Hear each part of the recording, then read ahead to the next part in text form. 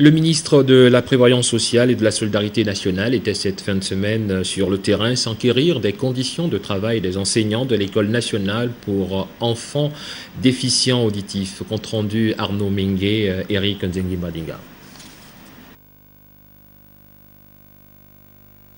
L'instruction des enfants déficients auditifs en vue de leur intégration dans la société et la pédagogie les concernant intéresse au plus haut niveau le gouvernement, car les enfants atteints de surdité ont une intelligence égale à celle des entendants. C'est la raison pour laquelle le ministre en charge de la prévoyance sociale et de la solidarité nationale, accompagné de son délégué, sont allés s'enquérir des conditions de travail des élèves et enseignants de l'ENEDA. La question des insertions de 16 élèves après l'ENEDA, puisque l'ENEDA s'arrête en classe de CM2. Voilà. Donc là, nous sommes en train de voir quel est le pourcentage qui a pu avoir du travail après l'ENEDA et dresser une typologie d'emploi dans lesquels ils sont.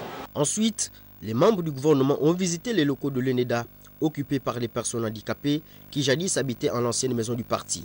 La discussion était franche et cordiale. Je sais qu'il vous a été rapporté que nous sommes des squatteurs. Si c'est le cas, ce n'est pas notre cas. Notre cas, nous sommes les dégarpis de la maison, de l'ancienne maison du parti. Ça m'a été dit aussi. Je vous rassure, c'est le ministre Maïla qui est encore vivant, qui a été appelé depuis les États-Unis parce que nous avons envoyé les images dans les mails partout. Alors c'est à 23 h qu'il a dépêché son directeur de cabinet pour venir nous laisser ici. Bon, il était question que nous fassions les 3 mois de vacances. La condition était de partir d'ici pour une habitation définitive. Vous êtes des Gabonais à part entière, donc ne vous faites pas de soucis par rapport à ça. Simplement, toute œuvre humaine met parfois un peu de temps, mais nous allons faire du mieux que nous pourrons pour faire les priorités.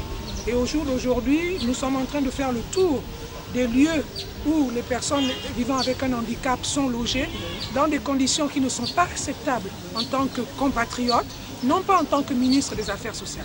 En tant que compatriote, ce n'est pas acceptable. Les deux responsables du ministère de la prévoyance sociale et de la solidarité prennent leur marque. Elles iront en reconnaissance dans les autres structures qui relèvent de leur département.